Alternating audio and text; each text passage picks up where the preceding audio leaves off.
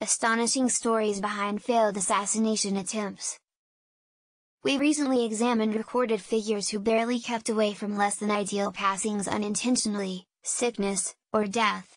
The last is an antiquated apparatus for holding on to power, obliterating an adversary, or essentially as a methods for retribution.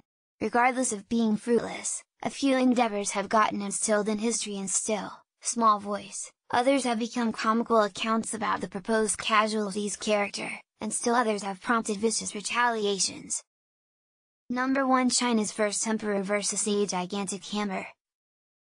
By 218 BC, Qin Shi Huang controlled as China's first head. En route, he squashed 6 adversary realms.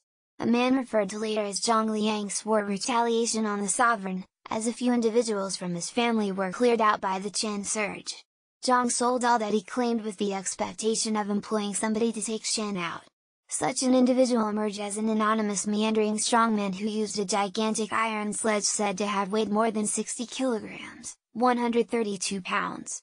The two trapped the sovereign as his carriage passed, and the strongman tossed his weapon with such power that it totally obliterated the carriage. Lamentably for Zhang, the superbly embellished carriage was just a bait. At the point when he understood his mistake, both he and his strong associate immediately fled the scene. Nobody realizes what happened to the strongman, yet Zhang needed to change his name from his unique family name, Ji, to sidestep catch. He would later pick up some proportion of retribution when he rose to unmistakable quality as one of the mainstays of the Han dynasty, which superseded the Qin to run China. Number 2, Charles de Gaulle owed his life to a car. By 1962, the Citroën DS had become the vehicle of decision for France's political and social tip-top. It was an especially decent decision for French President Charles de Gaulle, as the model's plan saved his life. On August 22, de Gaulle and his company were headed to the air terminal when men from the Organisation de l'Armée Secrète, secret army organization, who trusted de Gaulle sold out French interests by surrendering Algeria, started shooting. 2 of the president's protectors were slaughtered in a hail of 140 projectiles, which broke the back window and extinguished the entirety of the Citroën's tires. The vehicle went to a front-wheel slide, yet because of the Citroën's novel suspension framework, the driver had the option to recapture control and drive de Gaulle and his better half to well-being. De Gaulle stayed a deep-rooted ally of Citroën. He even mediated to forestall the organization's deal to Italian organization Fiat, and later on, the French government financed the offer of Citroën to its rival, another French organization called Peugeot. Number 3, the 7 assassination attempts on Queen Victoria. Sovereign Victoria was the objective of 7 death endeavors during the almost 64 years of her rule. One attacker was a jobless barman who employed 2 guns. The 2 shots missed, however had they not, it would have finished the Saxe-Coburg-Gotha line. Another was a hunchbacked bantam whose firearm didn't fire. One man figured out how to draw near enough to the sovereign to cut at her face with a stick, darkening her eye and leaving a welt. Another pushed his gun in the sovereign's face before it was thumped away by a worker. Another was an unsettled sociopath with an obsession with the otherworldly. One man, named John Francis, was really answerable for 2 endeavors.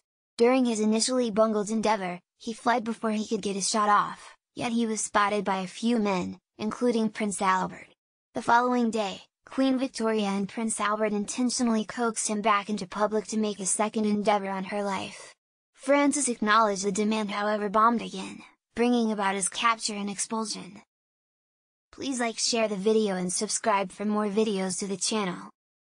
Number 4, Abraham Lincoln was shot through the hat. One August night in 1864, President Abraham Lincoln was taking a relaxed horseback ride when an uproarious break was heard. His pony fiercely jogged away, taking Lincoln to the principal street, where one of his protectors noticed that Lincoln was done wearing his unmistakable formal hat. The president tranquilly clarified that something had frightened his pony. In trying to recapture control, he had lost his cap. The following day, Lincoln's formal hat was found, yet it bore a fresh out-of-the-box new element, a projectile opening. Somebody had terminated at the president and missed by simple inches. At the point when Lincoln was recounted this, he nonchalantly advised the men to keep the occurrence calm, adding, "I can't force myself to accept that anybody has shot me or will intentionally take shots at me with a conscious motivation behind killing me." Sadly, after 8 months in Ford's Theater, he was refuted. Number 5. King Zog survived over 50 assassination attempts. Sovereign Victoria has nothing on King Zog I of Albania, who purportedly endured 55 death endeavors. As you would envision, the Lord wasn't actually very much cherished, having brought about upwards of 600 blood grudges against him during his life. One of these feuds came to fruition because of Zog's messed up commitment to a lady in the wake of turning out to be above all else. Zog at last turned out to be so unfortunate in doubting that he utilized his own mom to administer his kitchens to guarantee that his food wasn't harmed. Remarkable endeavors on his life incorporate one that occurred during a visit to a drama house in Vienna, where he effectively fought off his assailants by restoring their gunfire. Another endeavor happened in 1924, when a political opponent's ally shot him on his approach to Parliament. A firefight resulted, and once the aggressor was curbed, Zog reported, "Honorable men, this isn't the first run through such a thing has occurred. I request that my companions disregard it and manage it thereafter." The most yearning plot was concocted by Italians who had forced an old companion of the ruler, paying him 10 million lire to submit regicide. Had the arrangement succeeded, Italian specialists were to incite road battles and the resistance of mountain clans. The resulting disorder would have caused Albanians to ask for Italy to re-establish range and involve the realm.